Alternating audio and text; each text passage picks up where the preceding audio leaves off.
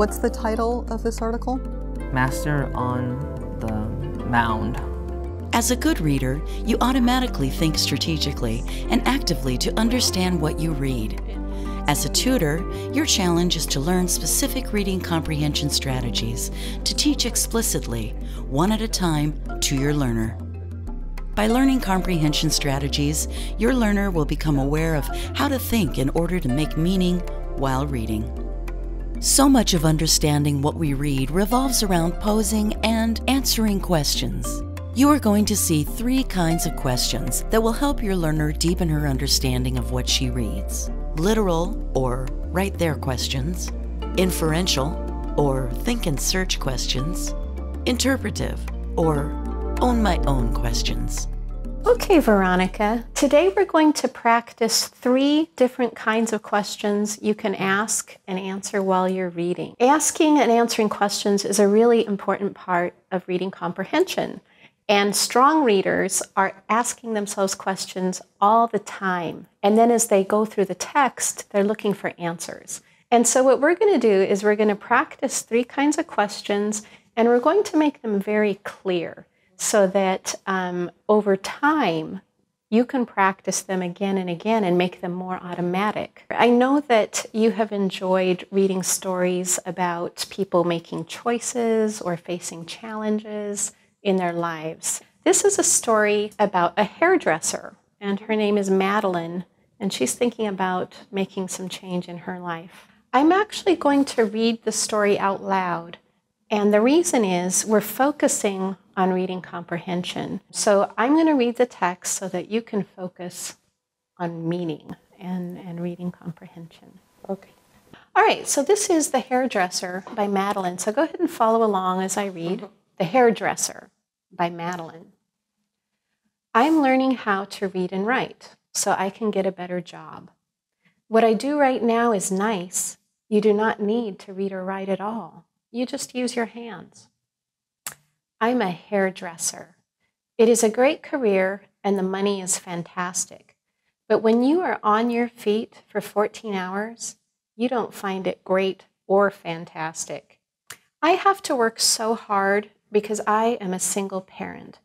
I know going to school will pay off and I will get a good job.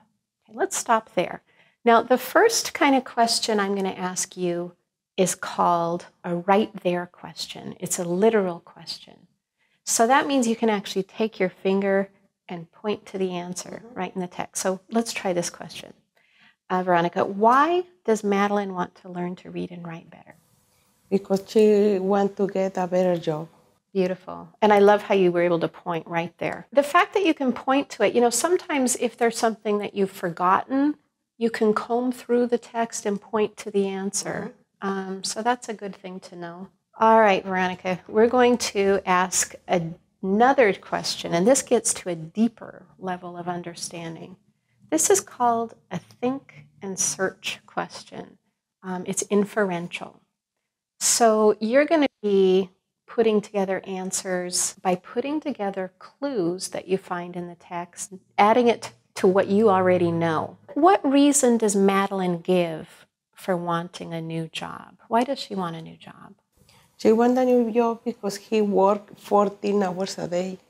And when at the end of the day, her feet are killing and she's very tired. Given that, what's in the text, the next question is, why do you think she wants a 9-to-5 office job? How would that be different? Because a 9-to-5 office job is a short time. She can sit down, don't too tired.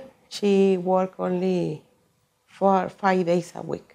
Less time and same money. Yeah, the less time keeps coming up. That's a good one too.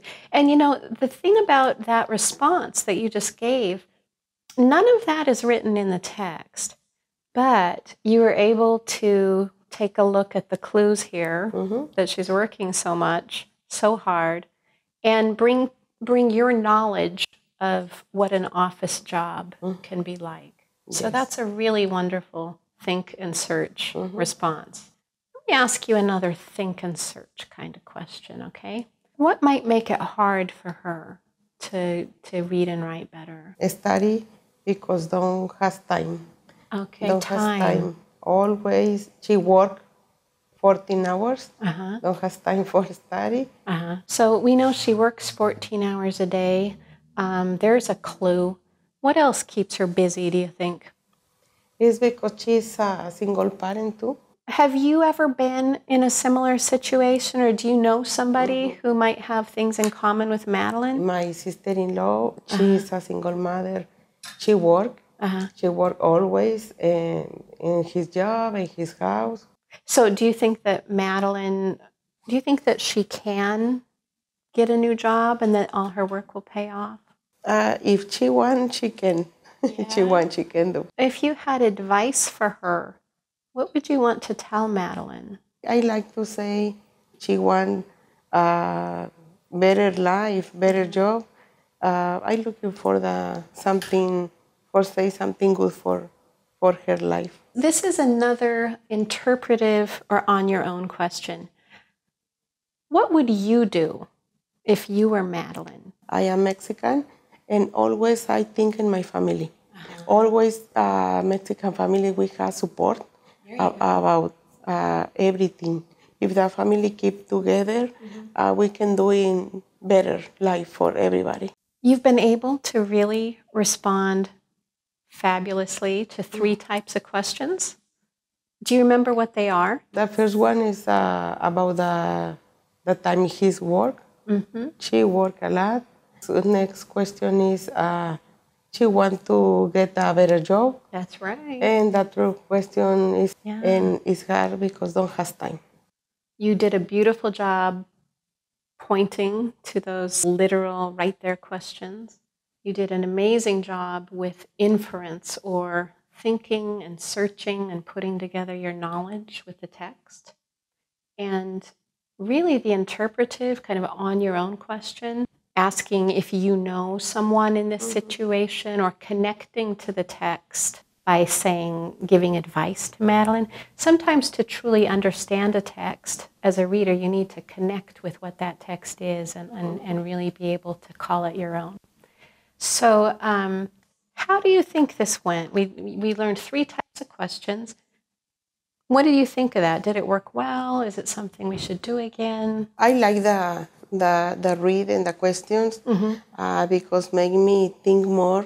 I know about the life of the others. Okay. Make me more human, because I can see the other problems, other difficulties, other things that other people suffer that things. And I like know how they can never give up, and how they make best. Okay, Life. beautiful. Do you think we should bring this strategy in to practice reading comprehension when we meet again? We'll do that then? Yes. Good readers are actively engaged with what they read. As they read, they ask themselves a variety of questions that range from the simple to the complex, and they look for answers as they go. Reading is a very active process. The goal of practicing reading comprehension is for your learner to master and internalize more and more comprehension strategies to choose from and use in a variety of reading situations. You've seen a tutor do quite a bit of talking when explaining a new strategy. During most lessons, you and your learner would be equally talkative.